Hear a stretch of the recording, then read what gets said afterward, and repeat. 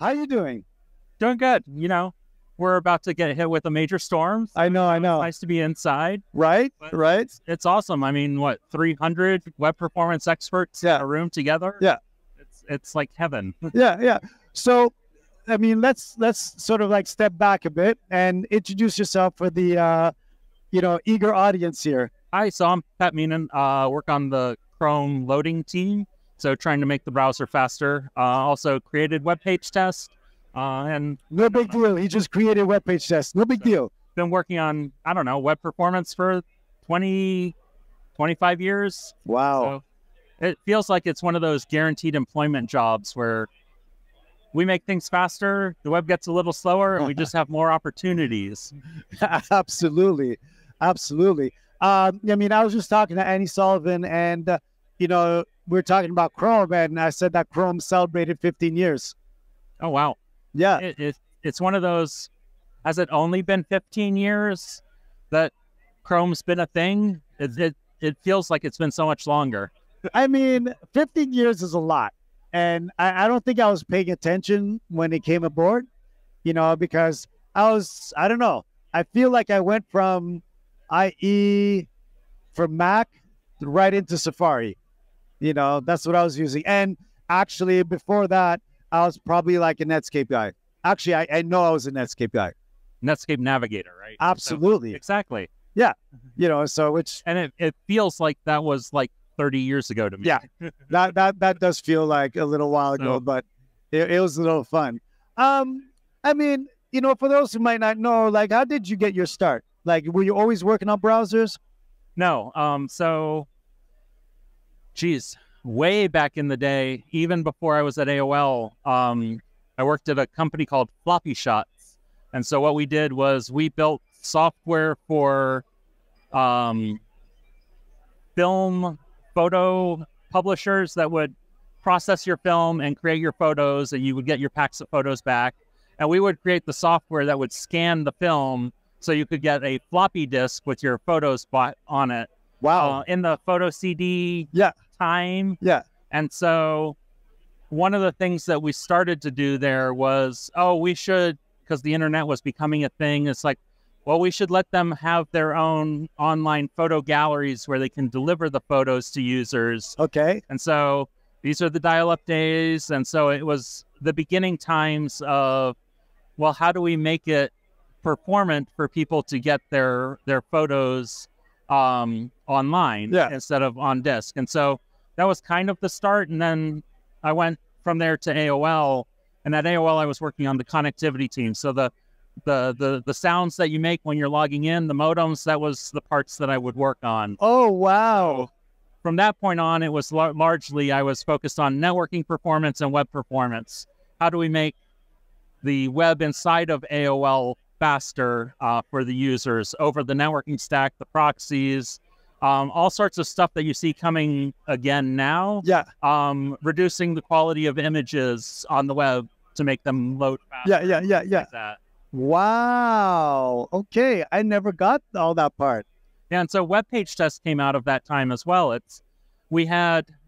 So the developers at AOL building the websites that our customers would use, our offices were across the street from our data center on really fast connections. Oh my God. And at the time, the only browsers that had dev tooling was Firefox with, I can't even remember, the Gecko debugger and things. So all of the developers would be using Firefox on a LAN connection to the data center. So everything was obviously fast. Exactly. But all of our users, the embedded browser in AOL was Internet Explorer over a modem. And so there was the disconnect between what the developers would see and what the users would feel. And so the initial versions of WebPageTest, and even before that, it was an IE plugin called PageTest. I remember that part.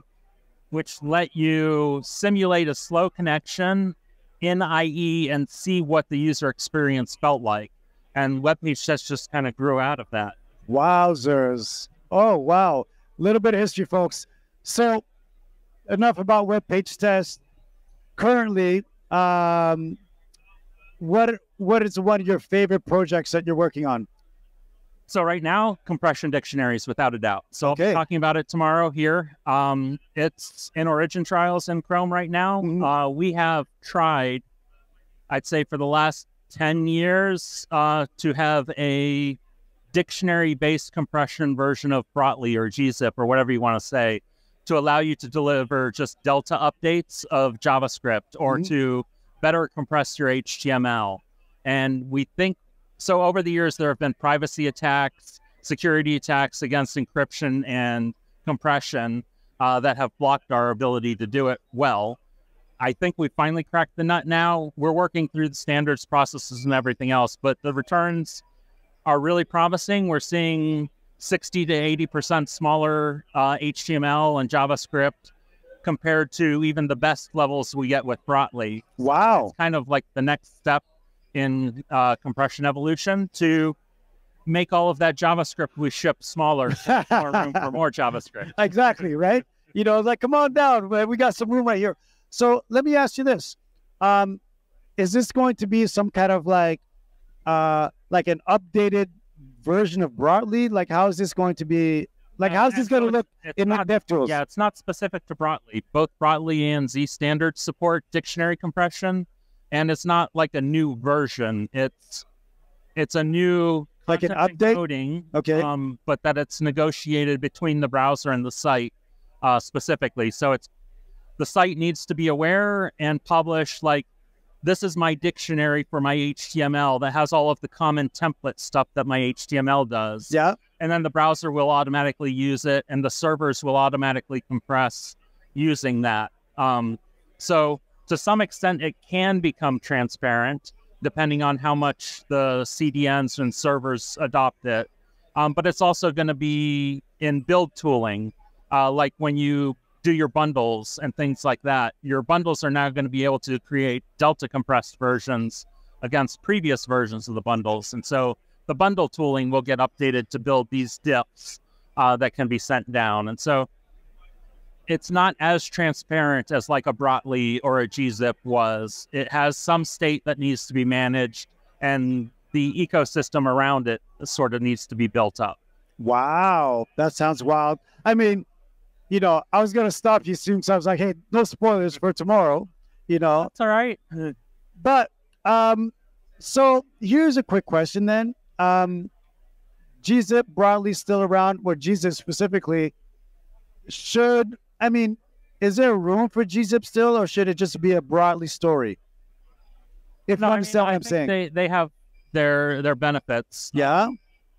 So Brotli tends to be more CPU intensive than gzip. And so on servers, there are times, I think Z standard's probably a better comparison for what might be a gzip replacement. On the client side, odds are most of the traffic is already being shipped Brotli and soon Z standard. Gzip is there more as a backup for the origins that don't support one of the others, because they tend to provide better compression. They're newer for the same CPU overhead.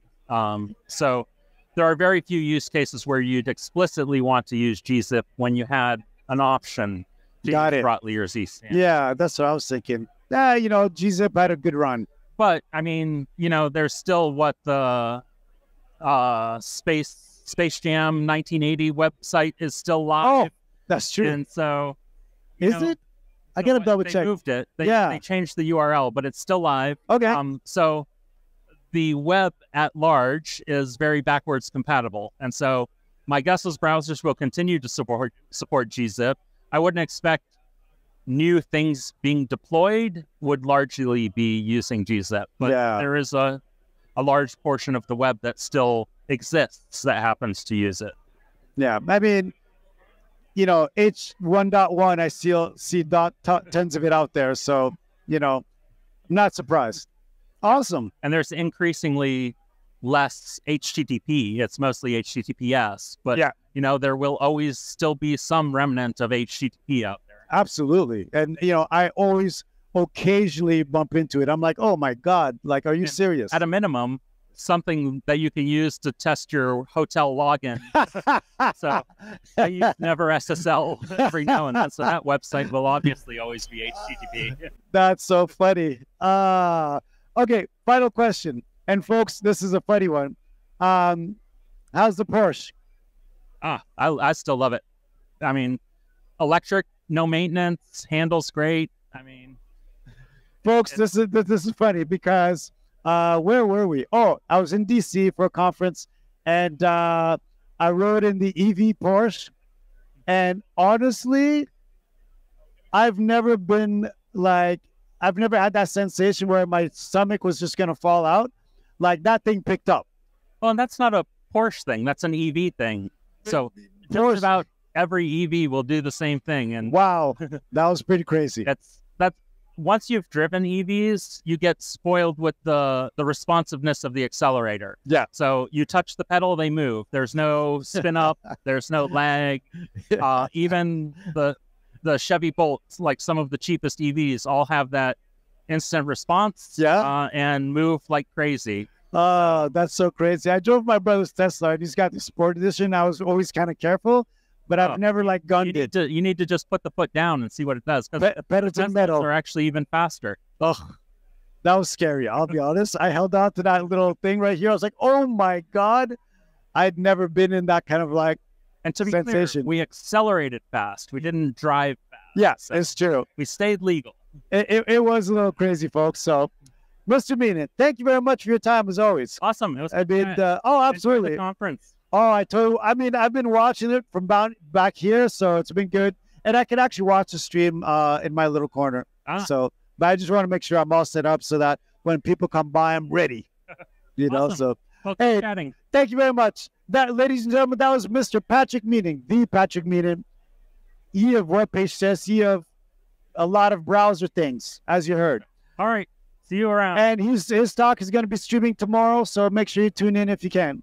Thank you, Mr. Meenan.